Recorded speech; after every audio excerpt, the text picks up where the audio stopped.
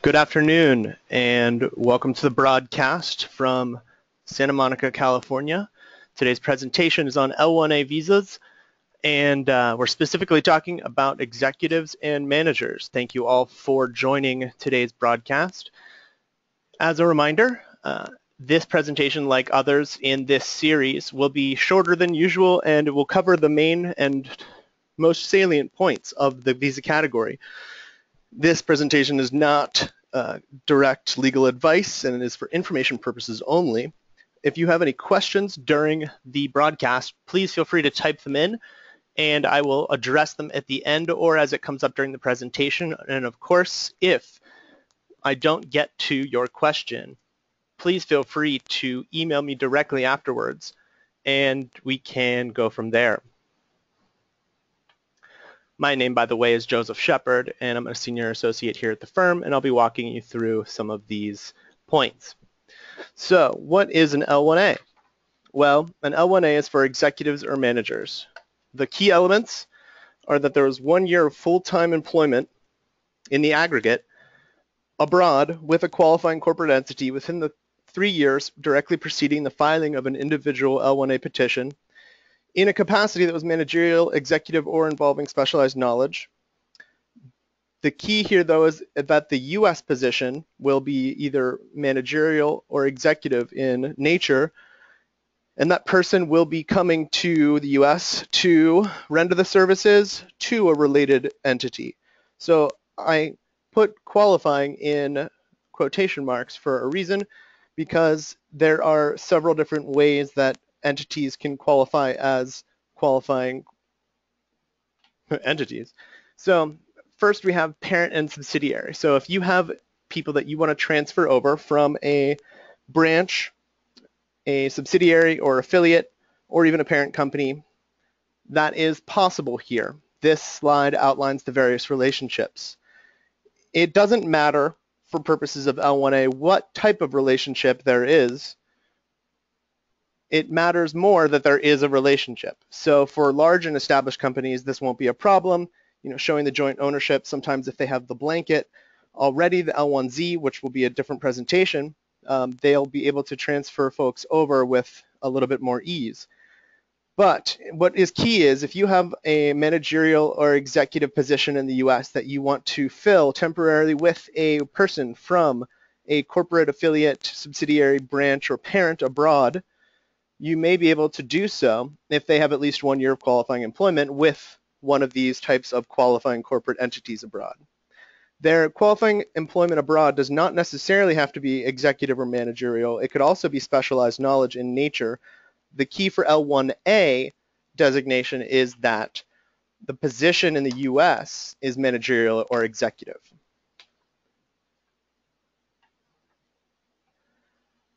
For an entity abroad to be considered a qualifying corporate entity, they have to have the relationship at the time. The two companies have to have that qualifying corporate relationship at the time the petition is filed. It does not need to exist for the full duration of the person's employment abroad. So the person has to be employed abroad for 1 year in the aggregate within the past 3 in a qualifying capacity with that entity. That entity did not have to be related to the US company for that entire period, just at the time the petition is filed. So if you acquire a company abroad and want to transfer some folks to the US from that newly acquired company, the relationship exists now. So the next step is to determine whether or not they have a qualifying position abroad and that they'll be coming to the US to fill either an executive or managerial position. There is a key, though, that there's at least one qualifying corporate entity abroad for the duration of the person's L-1 employment in the US. It does not have to be the same entity from which they transferred. There is an exception, however, for a subset of L-1 visas called the new office L-1s, where that specific foreign entity abroad must remain in existence throughout the initial year and during the pendency of any L1 extension that you file. That first year is that 1 year of L1A status in the US. An L1A new office is possible, for example, for companies that seek to expand into the US by opening up a new branch, subsidiary, parent, or affiliate in the US, and you want to have someone come to the US to set it all up. There are slightly different rules in the L1A new office context than in the L1 context in general, like you can see with this one exception, which will be an entirely another presentation since we are just doing a short overview today of the categories. What I want to focus on with this presentation is really what does it mean by managerial or executive? And I think that is a very important distinction because a lot of folks would like to transfer people to the US for various rotations or various periods, but perhaps either the US position itself does not qualify as managerial or executive, or their qualifying employment abroad is not managerial, executive, or specialized in capacity. So we're going to go through a little bit more into the specifics of what would qualify. So the distinction between the manager in the traditional sense of supervisor, it's not the same thing. A first-line supervisor alone does not qualify as a manager in this context. So bear that in mind. The person would have to really be responsible for the direction of the activities of the business or department, division, unit, team, or a central function through subordinate managers, subordinate professionals, and or specialists. Those subordinates carry out the activities that the manager is overseeing and implementing and perhaps even developing. The ability of a person to be a quote-unquote manager for L1 purposes necessarily requires these levels of subordinate individuals in order to relieve them of performing non-managerial tasks. So, for example, if someone was going to be primarily doing the project, doing the actual physical work on a project in the US a majority of their time, and also was going to be managing that project on the broader sense, maybe of reporting purposes or something like that, that would not necessarily qualify as managerial. There is something called a functional manager, which we'll get into just a little bit later, where the subordinates are not as important if you can show that the essential function they are managing is actually an essential component or part of the business operations. Without them doing that role, it would not be a successful business enterprise or endeavor. The executive is a little bit broader, and we'll get into that in just a second. I think that, from a managerial perspective, whenever framing the person's position abroad and the potential position in the US, you do really want to focus on the org charts of the personnel below them who are helping to carry out their direction. I can't emphasize this enough, as you'll see in the slides to come.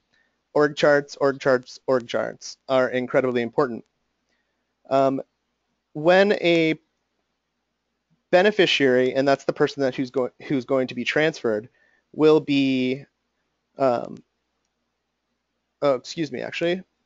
whenever the person who's going to be carrying out these duties in the US, let's say, if they're going to be supervising folks who are already hired by the US company, that's important to note as well.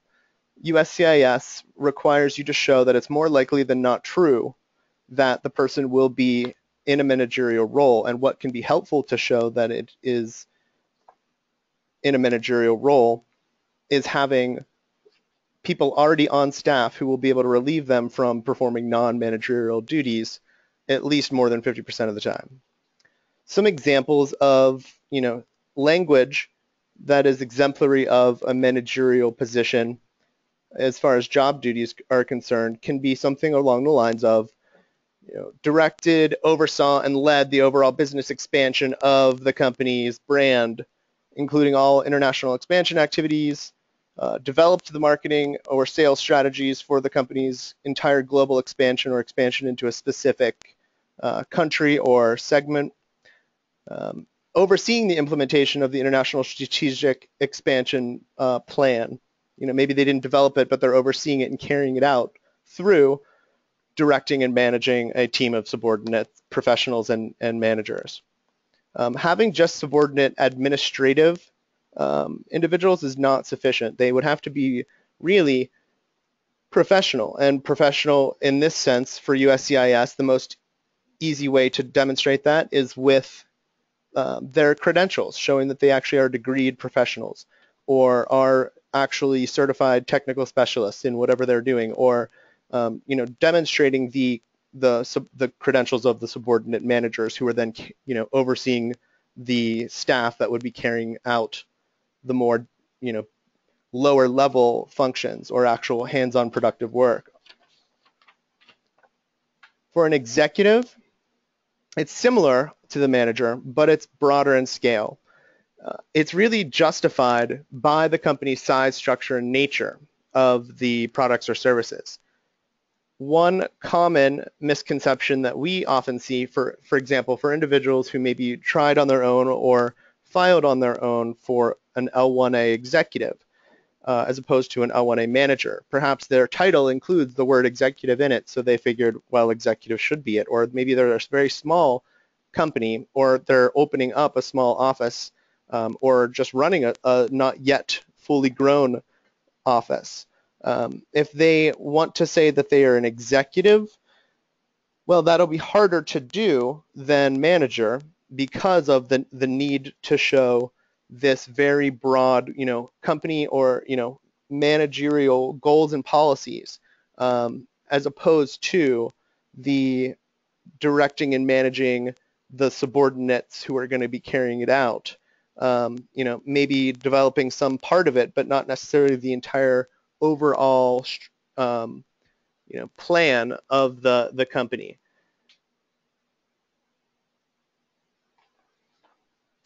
Important to note, just as an aside, for L-1A managers or executives, they're, like I said before, they can have that qualifying employment abroad if it's in a specialized knowledge capacity. They could still come to the U.S. and be L-1A if the U.S. position is managerial or executive.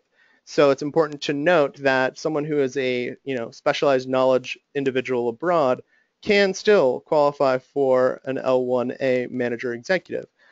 So to be able to spot those kinds of things when, for example, if you're an HR individual and you receive, from a hiring manager the resume of someone from an affiliate abroad, you take a look at it and, oh, well, this doesn't look like they were a manager abroad, so they may not qualify. Well, that's not necessarily true. If they, had a special or advanced knowledge of the, either product or service or the company's internal processes or procedures to a very high degree, that employment can still qualify for purposes of intercompany transfers under the L1 program. So understanding L1A within the context of the entire L1 overview is important, and being able to spot employment abroad that qualifies under any of the three categories is important. Nonetheless, what do you do? What documents are needed, and what are the kinds of considerations or things that you should start asking for in the event you yourself want to transfer, or you have an employee who you seek to transfer, either through a petition or a blanket-based application? Well, I would say, number one, get prepared to do some arts and crafts. Org charts, org charts, org charts. These are, I can't emphasize this enough, not only to demonstrate the qualifying corporate relationship between the entity in the U.S. and the entity from where the person will be transferred, and showing all of the, the international scope of the business. I would say, with as much detail as possible, line and block. And then also on the personnel side, from the person's position abroad and the intended position in the US. You want to be able to show all of these levels and organizational complexity. You want to be able to show that if they're a manager, they have sufficient subordinate managers, professionals, specialists, etc., who will be carrying on the actual work that they're directing, managing, overseeing. In addition to that, it's important these days, with the level of scrutiny USCIS will give to these petitions, to include evidence of everyone's names, positions, titles, like I said, also their credentials. This all doesn't have to go into the org chart. It can be accompanied behind the org chart or with the org chart, either in an Excel spreadsheet, as subsequent exhibits. But you want to be able to demonstrate and show that these subordinates are in fact themselves either managerial or professional. Pay records. Often we receive requests for evidence for the pay records from abroad of all these subordinate managers. They're not going to just take your word for it on the org chart, but they want to see the org chart nonetheless, perhaps because, who knows, they're visual learners, but it does summarize very nicely and concisely for the officer, and will help the likelihood of the case being approved to include all of these things. For the person themselves to demonstrate their employment abroad, pay records and stubs for at least the 365 days in the aggregate that they have this qualifying employment abroad, if not more. The equivalent of W-2s. Employment verification letters are essential, because for some companies that don't have internal job descriptions, or do have internal job descriptions that are more generic in nature and don't really demonstrate the complexity or the level of detail required in this purpose, employment verification letters, reiterating those and expanding upon those to a very high degree, confirming that the person, from X date to X date, they held this position, overseeing and directing the entire logistics and sales strategies for our Asia department. Another key thing to consider is, for managers, it's very helpful if that person had any budgeting or fiscal responsibility to document that. If they were an individual who was responsible for signing off on the annual report or quarterly report, not necessarily for the company overall, but maybe for their segment or division, if they made any presentations to that effect, if they did have signing authority, great. Include all these types of documents in the employment verification letter or with the employment verification letter. And of course, to the extent there are marketing materials in existence for the company in English that are easily providable, but if there's an annual report, if there's an investor presentation, if there are not these types of things, it would behoove the petitioner to include a very detailed business plan, especially for smaller or newer companies. In the L-1 new office context, when someone's coming to the US to open up a subsidiary, parent, branch, affiliate of a business abroad, the business plan is as an absolute requirement. I believe and use that strategy as well in L-1A's individual petitions, not just for new office. I believe it's important to show and really to put it into story format for the officer. This is what the business is. This is what it does. This is where we have offices, presences, sales, etc. This is where we're going. This is why we're growing. And it also then adds context and backstory, which is often overlooked in this category, for the officer to really grab hold of and have that be in the back of their mind. Oh, the reason for the transfer is, as pursuant to our global expansion program, or pursuant to our, X, Y, or Z, our goals, this this person is coming to the U.S. to carry them out. And for example, here's a copy of the plan that they're coming to carry out. Those types of things. Websites are great too if that's all you have, but it's not as simple as the H-1B context, where the About Us section of the website can be sufficient for information about the company. You really want to go into the weeds on not just the qualifying corporate relationship, but also what are they doing? What is this business? What are their plans? Especially for smaller companies. I can't emphasize that enough. There is a lot of scrutiny given to smaller companies in L-1A. I would say L-1A managers versus L-1A executives overall, just because that is more likely the correct designation, but of course every case is different. And for functional managers, I do want to also get into just slightly. If individuals are coming into the U.S. And either the U.S. position does not have subordinates or it has very few subordinates, and or the position abroad didn't have many, but the person really was responsible for developing and directing a very specific and crucial part of the business, that may qualify for functional. Functional is not a term that is put onto an application per se.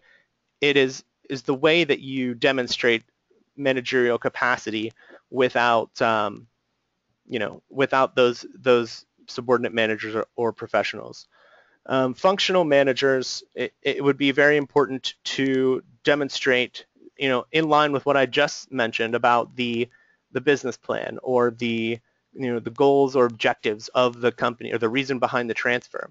Perhaps this person is the implementation manager for the project, and the position, maybe they had specialized knowledge assignment abroad where they were one of, say, several engineers or technical folks who were implementing these things and were planning on implementing them around the world. And the one that's going to the U.S. is coming to the U.S. to actually implement this new stage of the project or develop it further. That person may qualify as a manager and under a functional manager category. And in line with that, it would be wise to include very detailed descriptions of the purpose of the transfer behind it. And for all of these types of situations or scenarios for executives and managers, you also need to demonstrate the qualifications of the person. It's wise to include any degrees or diplomas. It's not an absolute necessity, but they're beyond just their CV or resume. It might be wise to include any awards, presentations, or even articles about them if they are of an executive level, perhaps that exists. These are all considerations to think about for L-1As, but the functional manager is one of the trickiest subsets. Not so much as L-1B, which is also another segment or another presentation, but keep that in mind. Now, on the flip side, on the U.S., what do you need to show that a position qualifies as managerial or executive? Well, you're not going to have pay stubs, and you're not going to have an employment verification letter because they haven't started working there yet. But perhaps consider this. Think about this in the broader context. Who's doing that in the U.S. now? Is anyone? If they are, talk about it, demonstrate it. We previously had someone in this role, and we haven't for a year.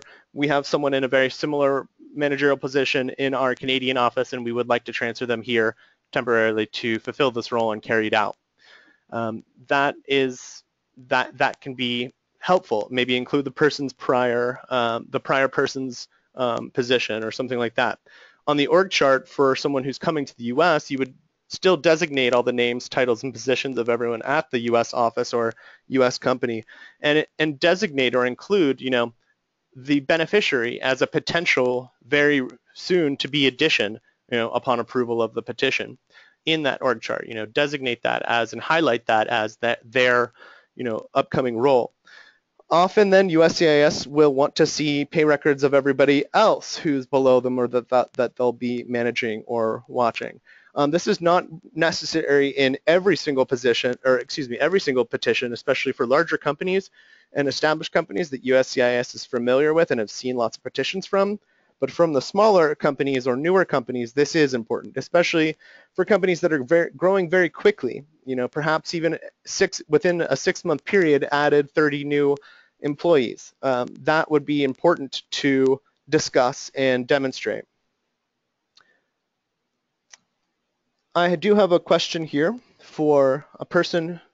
Let's see. The question is, for a situation where a beneficiary is working abroad for a company and is getting paid overseas, but is physically in the US for most of the time of the year with another type of visa, such as a B1, is that qualified to file L-1A? So that's a very good question. The question relates to meeting the minimum of 1 year in the aggregate within the previous 3 years of employment abroad with the qualifying entity. Time spent in the US does not count towards meeting that 365-day full-time continuous employment abroad within the previous 3 requirement. Time spent in the U.S. does not get to be added to that. So if you have a project manager who came into the U.S. to do some negotiate some contracts with folks ahead of time, maybe for a month or 2 months in the U.S., perhaps setting up either getting the lease for the new expansion of that unit to the U.S. or something similar. That time in the U.S. cannot be used, even though they were paid and employed abroad for that duration of that time, cannot be used for purposes of demonstrating the 1 year of qualifying employment abroad. That is a very good question, and thank you very much for bringing that up. I think that the point is you want to be able to demonstrate overall, and if you work with an immigration attorney to assist with the preparation of all of this and gathering of all of this and organizing it and summarizing it and showing USCIS why it all qualifies, think about the story. What is the business? What is it doing? Why does it need someone to be transferred? While demonstrating the need behind a transfer is not a requirement for L-1A, I do suggest that you include such a presentation.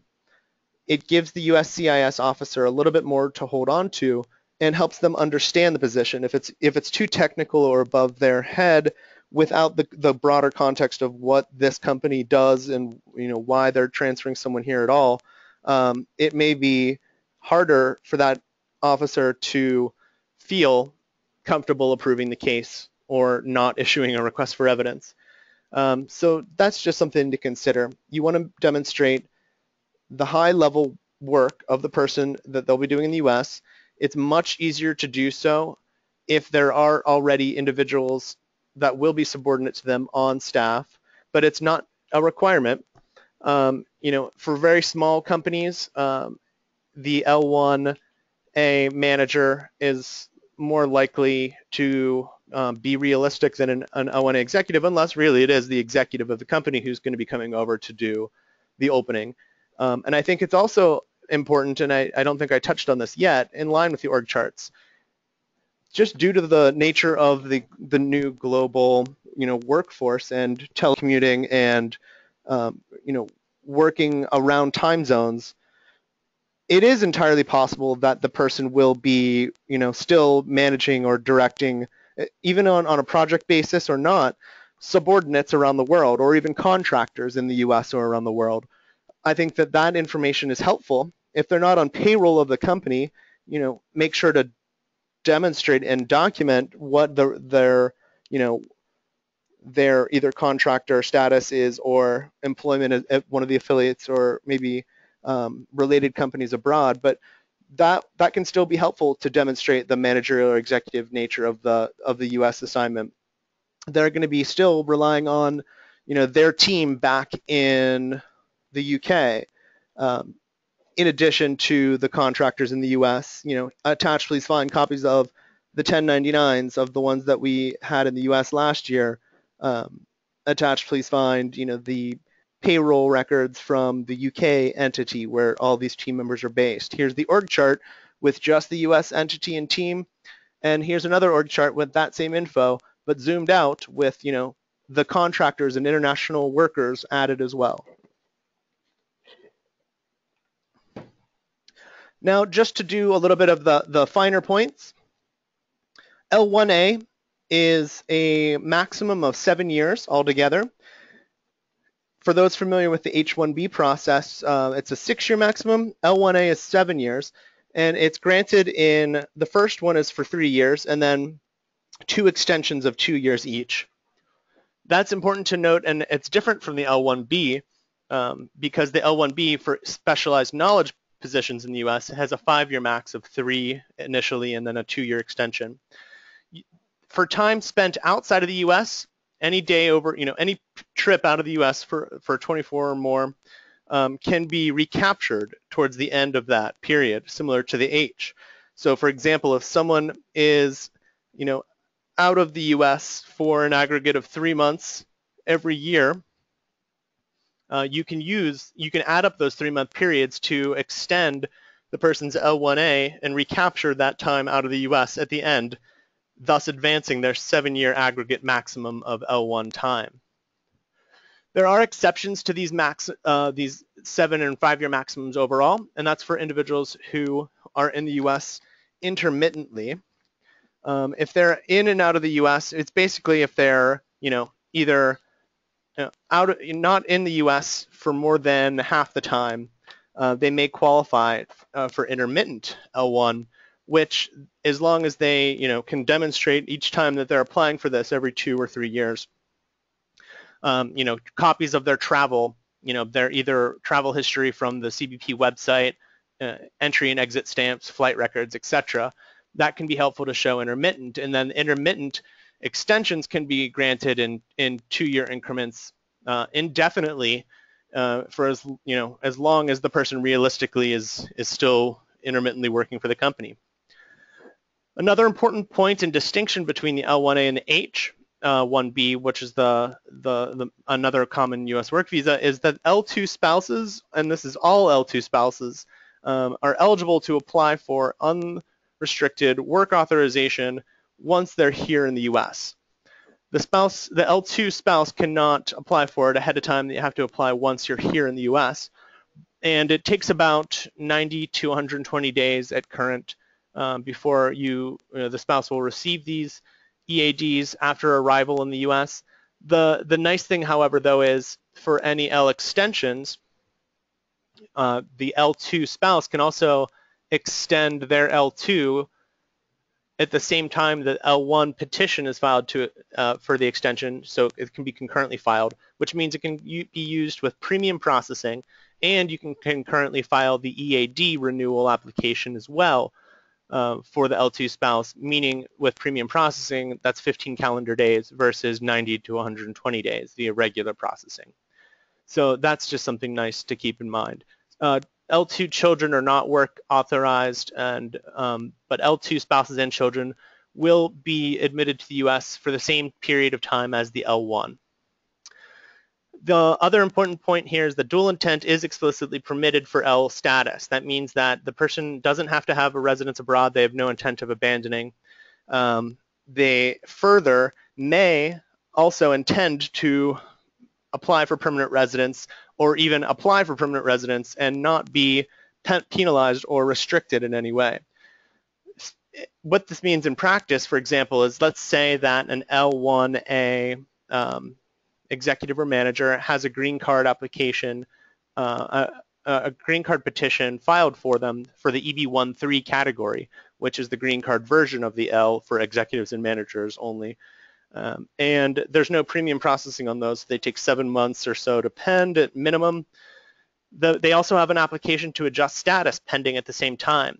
For folks familiar with other types of non-immigrant visas except for the H and L, there is no dual intent permitted, so they cannot travel out of the U.S. while an application to adjust status to green card is pending. If they do so, it will be lost, and they would have to remain outside to start the process again from the consular side of things. But for H's and L's, they're allowed to travel freely. They just have to be in the US when the application to adjust status is filed. So that is a nice addition built into the H and L programs to explicitly permit individuals in those categories to eventually become green card holders. The EB-1.3 or EB-1C, as it's also known, category is just for executive or managers. It is a first preference classification, meaning that it, in most instances, and more often, and almost always, it's current, but there is no premium processing, so they do take a while. Therefore, it's wise and would likely behoove individuals seeking to become permanent residents through the EB-1.3 program to, at least start out in L. That makes it a little bit, it allows them to start working a lot sooner, and it's a stepping stone built into that program.